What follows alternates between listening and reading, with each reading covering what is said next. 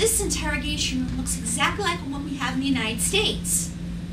Please remove your shoes and put them in the bin.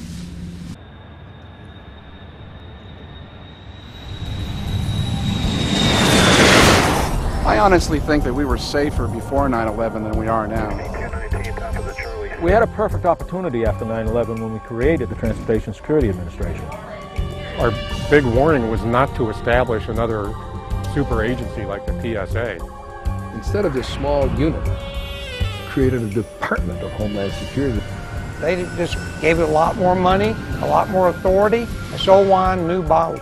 Not a damn thing has changed. Now, do we have to put you in handcuffs, or will we have a problem? I helped create TSA, and I've referred to it sometimes as either my bastard child or a monster that we've created. You want to talk to the EEA about it? What we've got now is nothing but security theater.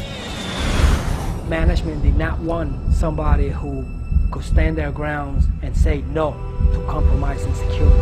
They were more focused on things like dress code than they were on real strategic practices that would best protect the public. Many other weapons are... There were so many air marshals that would say, hey, here are the problems. Here's why we don't have proper security on the airplane. There was a mad rush to the front of the airplane towards the cockpit. And that's when I closed my eyes and I just was praying. They then took the bag with the fully assembled bomb and went aboard the plane. When we did the testing, we were basically trying to get caught. They just got rid of the test. The performance actually has been going down, but those reports are classified. You wouldn't want to see them because they're quite frightening. Found a member of Al-Qaeda working on an airplane. Aviation has always been a prime target, and aviation is still vulnerable.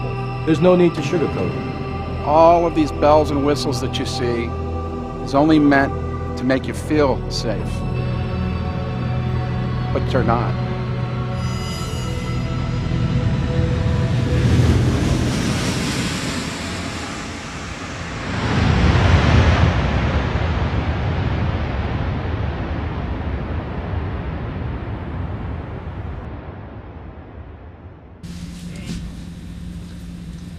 Follow the rules. That's right. Protocol. No. At least not. Thank you. Appreciate it. Now, you are from the band Runa? Yes. Excellent. Shannon Lambert-Ryan? That's me. You're the lead singer? Yes. Finan Debar? Pleasure to meet you.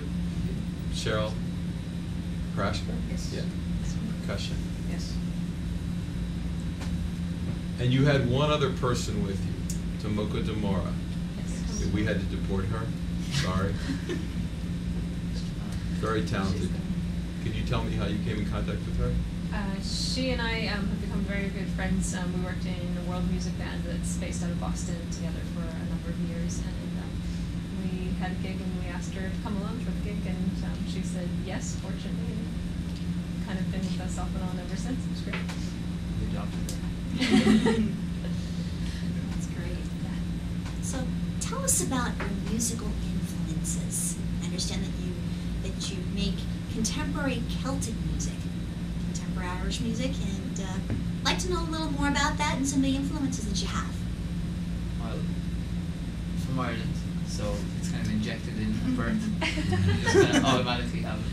But it's no, it's great. We like to fuse all our different influences. I was like a rock guitar player when I was younger, and there's a lot of that in my style of guitar playing. And Cheryl's percussion is a background in classical percussion. Shannon's background in classical singing and jazz. So it all kind of comes together.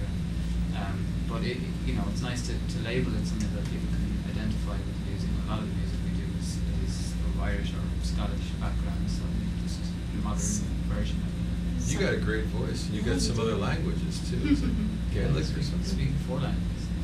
What are your 4 languages? Gaelic, English, French, and German. Awesome. So you must have gone to France and Germany a lot. A lot, yeah. Not anymore though. You studied them in school. I mean, obviously Irish is part of the whole culture and everything. But French and German, those are second and third languages. Yeah, so it's nice to be able to interpret for the band when we go on tour. Yeah. It does help. Yeah, I can imagine.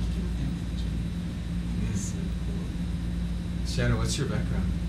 My background as a musician. Yeah, how did you get into this? I started out as a step dancer in Philadelphia at the Philadelphia Irish Center, and had continued with that up until I guess I was about 13 or 14, and then got very involved in theater and music at school, and have continued that all through college, and thought I was going to be an actor. I started out being an actor professionally for several years, and got into the band that I mentioned before up in Boston, and then met these two wonderful people in 2006. Did you ever consider being a zombie? That's one thing I haven't tried yet, although I've been in a horror movie and I was a frozen dead body.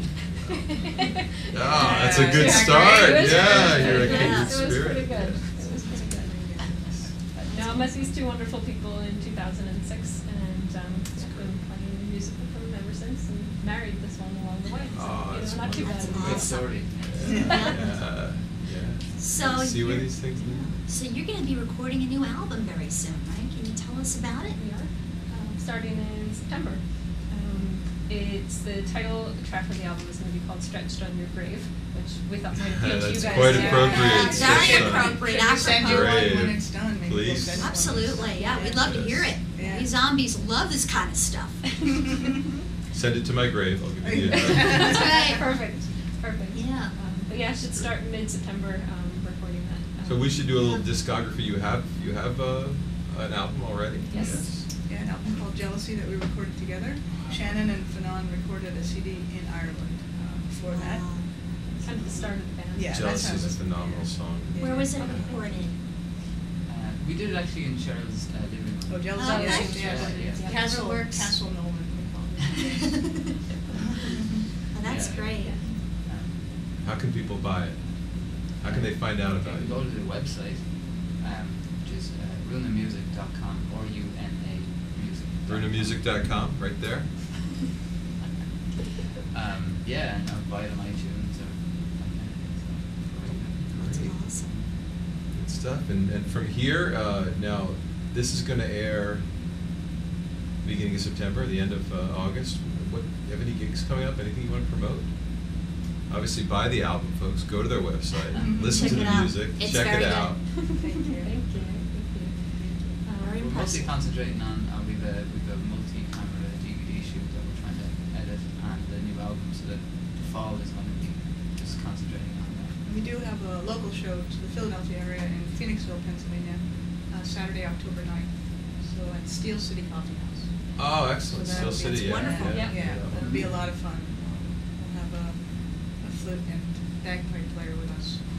So come on down. Anderson, so yeah, it should be really fantastic. He actually could be a good zombie.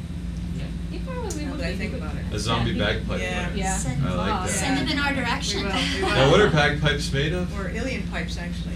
He plays. What are bagpipes? Lungs, yes. Really? Lungs. Yeah. Sorry, I asked.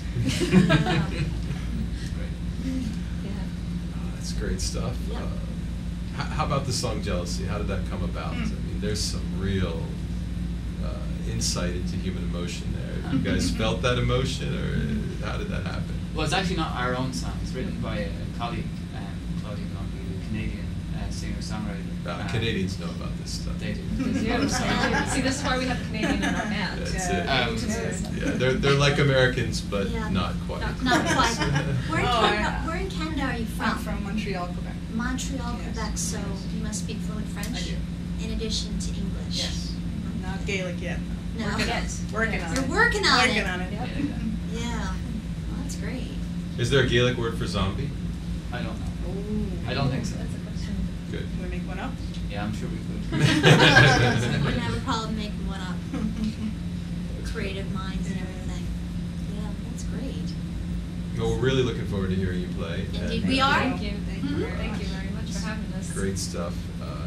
I don't think you're really a suspect in this murder. I think we really just wanted to detain you here at the airport so that we could learn a little bit more about the band. Well, thank you.